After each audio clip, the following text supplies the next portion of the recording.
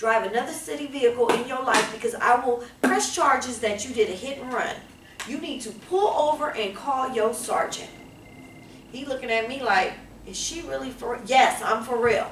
Because I'm going to call the police. I called my father-in-law and I said, hey, one of your guys, because my ex-father-in-law is a senior supervisor for for DPT. Somebody just hit me. One of your guys. What's his badge number? I said he wouldn't give it to me. I asked him already.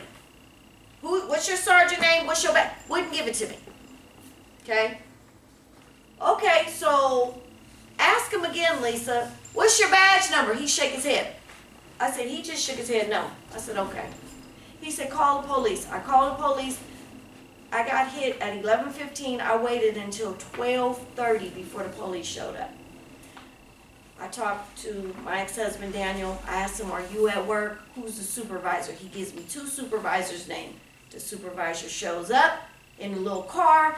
I describe him. Daniel tells me what the guy's name is. Guy walks up, hey, ma'am, are you okay? I said, how you doing today, Walter? His face drops. I know you? I said, no, but you're going to know who I am when I get through talking to you. I said, do you know Officer 3 Paul 141? Yeah. I said, well, I'm his daughter-in-law, and I have all his grandchildren, and your guy just hit me.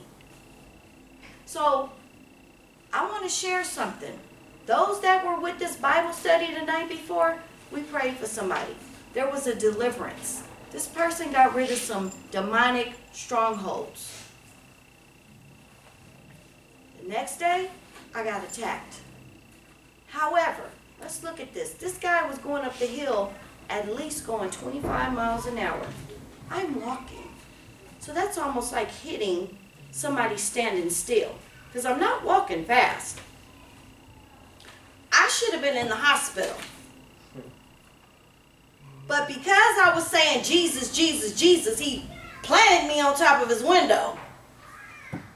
And a few minor sprains and bruises and spasms and, you know. But I should be in somebody's hospital. The enemy ain't no joke. He don't like us. But the Lord said, I got you. I'm going to keep you. I'm going to protect you. So you need to understand whatever you're going through right now, God is about to take you to another level. And that when you go to another level, you start dealing with new devils. There's an old saying, new levels, new devils. And that is no joke. Amen. Like the army. There's, you know, a private, a captain, a sergeant. I don't know the rankings. However, when you're a baby Christian, you're dealing with the privates. When you get up in ministry, you start dealing with the generals and the whatever else is. I don't know, like I said, I don't know what the lieutenants, the generals, the captains, whatever. Okay? So, you need to know today, are you going to walk out of here the same way you walked in? With the same outlook, the same thoughts, the same actions, the same reactions? Or will you allow yourself to leave here with a new lease on life? Will you allow the Holy Spirit to lead you and guide you and to teach you? Or are you going to go unchanged, untouched, continue to walk in your sin and allowing your flesh to keep leading you? See, the scripture is saying, serving as overseers willingly and not for dishonest gain, but eagerly. See, Jesus, I want to tell you something. Jesus trusts you.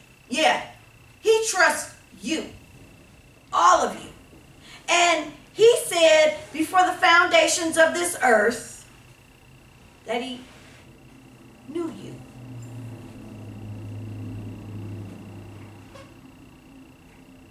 I want to use him to shepherd my flock. See, we don't look at it like that. Jesus said, I want to use y'all to shepherd my flock. But we looking at each other like, I ain't no pastor. If you got a little sister, a little brother, a cousin, a niece, a nephew, a kid. God is using you to shepherd that child, that person, your friend. We all are ministers in one way or another, either in a good influence or a bad influence. And I was good at being a bad influence. I see the fruit from my kids, different people I used to be with, hang with, okay? But then the Lord said, no, you need to reel this thing in. I got different plans for you.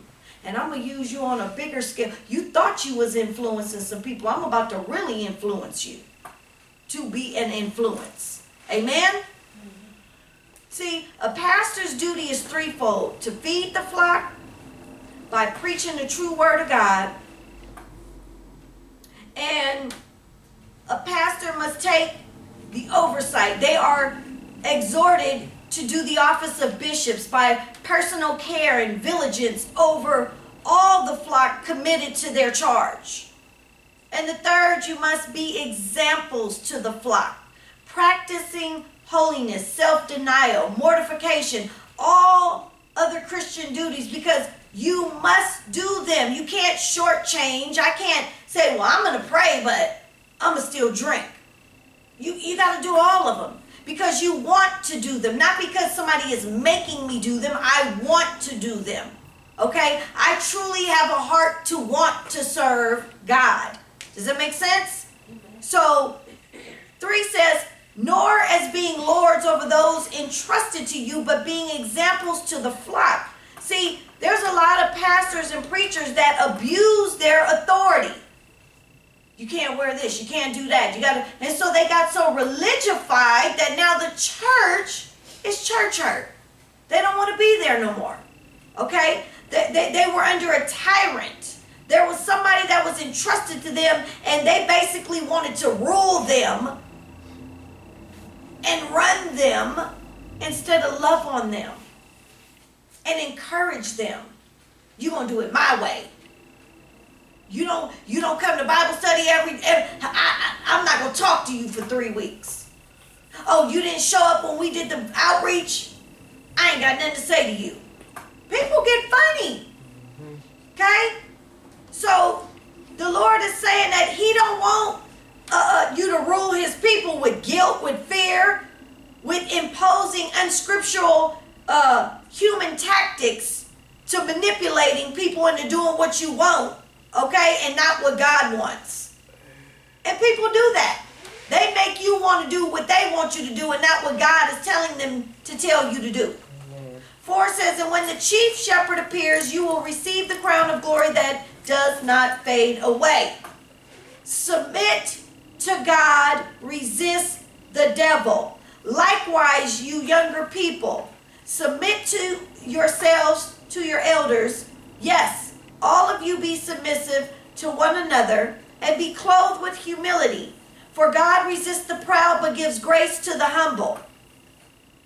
I need you, men and women of God, to understand that you have been redeemed by God, the great shepherd. You are a peculiar people. You don't fit in with everybody else. People really don't like you. They tolerate you, but they don't like you. They're always jealous of you, or they're always, talking about you, or come on now, do I got a witness in here? Like there's something about you that you've always felt like, dang, I really don't fit in. I'm not part of this, right? And the enemy wants to expound on that and make you really not fit in. But God said you're a peculiar people. You've been handpicked amongst the commoners, the multitude of people. And I have now special favor over your life to complete a special service. See, the word of God is never restricted just to the ministers, but also to the flock. And there's a need to treat God's flock as his heritage. And this is where we mess up. Because see, we'll honor the pastors and the leaders and the deacons, but when it comes to the flock, they seem to get left out. Yes? That's not the right way. Treat them with love, meekness, tenderness, sincerity. And then when the chief shepherd returns, you too will receive the crown of glory. Hallelujah. This crown of glory ain't just for me. This crown of glory got every one of y'all names on it. Okay? And we all must be reminded that Jesus, J-E-S-U-S, is the name above all names, and everyone who acts as an ambassador has a duty to set an example for Christ. Now, Peter fully explains the duties of a pastor, okay? And he gave very detailed instructions for them to follow. Now, this next part about submitting yourselves to God and resisting the devil, okay? He's given you instruction to submit to your elders and be submissive to one another. Clothe yourself with humility. Don't nobody want to be wrong. Don't nobody want to have the last word. Don't nobody want to let somebody else get to shine. I want to look good. See, God says, I will make your enemies your footstool. You can sit back and don't do nothing, and God will say, I'm exalting you while they think they're beating you. While they think they're making you look bad, I got you up here. And when this is all said and done, you're going to be the superstar, and they're going to be the ones looking silly. It's a season to adopt right now, that you will carry this at all times. I'm going to walk out of here today and remember what Pastor said. I'm going to keep me a teachable spirit. Every situation I deal with, I'm going to look at it. Now, why did that happen? Did I handle it right? Would God have wanted me to do it that way? Or could I have done it a different way? Okay? And the Holy Spirit can and will use the righteous. He has already bought and paid for you. And then, to whom he entrusts you to cover, he's going to give you the tenacity, the wisdom, the knowledge to minister to you, to pray for you, okay, or pray for someone else. And you should be given respect at all times, submitting to the position. If God sends you somebody in your life that is praying for you, you need to respect that person. You may not like what comes out of their mouth at all times, because trust and believe, I done have people tell me, I heard you, but I don't receive that. I'm like, I don't care. That's what God told me to tell you. So that's between you and him now. I done did my blood's off my hands. And guess what? 2 weeks later, can you pray for me? What happened now? Ooh, all hell done broke loose. Really? Because you didn't listen to God when he gave you that first word. See, and sometimes we don't learn until we keep getting hit upside the head. But you need to understand, if God sent somebody in your household to pray for you, you need to respect them. You need to submit to their position in your life. And you need to understand it's only for your benefit. So obey those who are sent in your life. Okay? If you know that they truly a man or woman of God, and they truly trying to keep you on the straight and narrow, you may not like it, but respect it. See, Satan is trying to tear relationships apart. He's going to have you questioning, who do they think they are? God resists the proud. And it takes a while for you to learn that one. But we can learn a lot on that. Most of us operate in our own personal pride. Me, me, me, me, me, me, me. I don't care about you. What about me? Right? What happens when you start focusing on me and you start looking at others and doing for others? Look how fabulous I am. I'm the best. I'm the greatest. I did that. I got this. I don't need nobody. I can do it all by myself. You just let the enemy creep in. Because God is saying, you can't do it by yourself. You need help.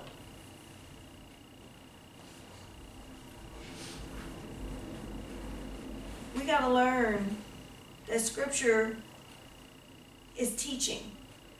And the Scripture is teaching us right now that God gives grace to the humble, and humility is a major key in growing up in Christ.